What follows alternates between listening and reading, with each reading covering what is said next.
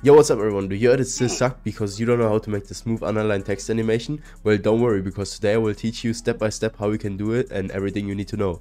If you want my exact presets that I use for my edits to make them look the best as possible, make sure to check the first link in the description because I'm running a huge sale on my PayHub right now. You can get 30% off of everything. It's a limited offer, so make sure to don't miss out. As you can see, I'm preparing an intro right now. Another martini, Paul. And I want to add the smooth underline text animation. So what I'm going to do first is I'm going to press on the top layer. And I'm going to create a new solid by pressing Ctrl and Y on my keyboard. Now go ahead and copy my settings, but you want to make sure that you use for the color that you want to have your underline to be in. So I'm just going to paste my color and I'm going to go for a bright red. Press OK and OK again. As you can see, it now covers the whole screen. So what we're going to do is we're going to press S on our keyboard to bring up the scaling property.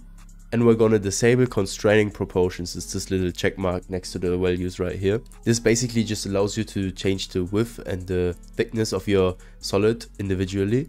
So I'm going to go ahead and bring this value down first to the length that I want to have my underline in. So I'm just going to go to, let's say, 92. And then I'm going to bring the thickness down all the way from 100 to 1.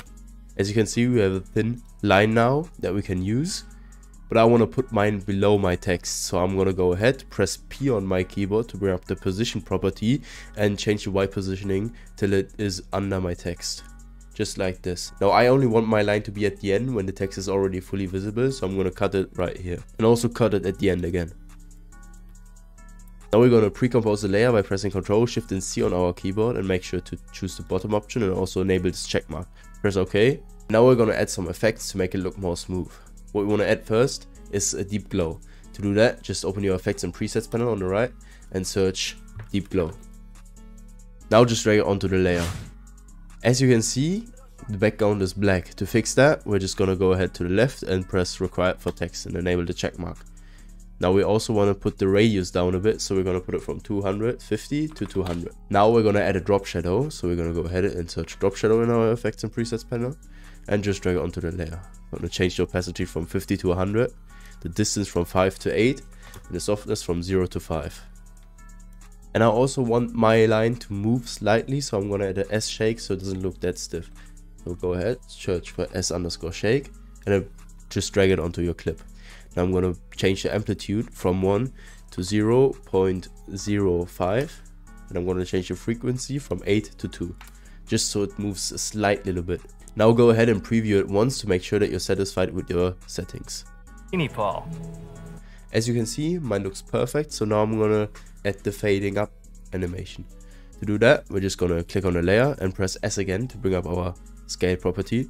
Again, disable constraint properties, the little check mark next to the values. And we're gonna go to the beginning of the layer and create a keyframe and put the value from 100 down to 0. Now we're going to go to the point in time where we want our line to be completely visible, and we're going to set the keyframe right there from 0 to 100. Paul. As you can see, if you play your clip now, you should see the line fading up, Paul. but it still doesn't look really smooth. So I'm going to go ahead and select the keyframes that we just created, right click on them, keyframe assistant, and easy ease them. Also, I'm just going to drag the keyframes a bit further to the right, just so that by pressing down Alt on your keyboard and the values should stay the same. And now take a look at it. Paul. As you can see, it now looks perfectly fine, and you can now use your underline text for everything that you want to do. If this tutorial helped you, make sure to like and subscribe and also leave a comment. Make sure to check out my page because I've got loads of tutorials covering After Effects and editing as a beginner. Also make sure to check out my Discord, the link's in the description, and I'm there, you can ask me questions, I'll gladly help you. That's it, and thank you for watching, see you next time.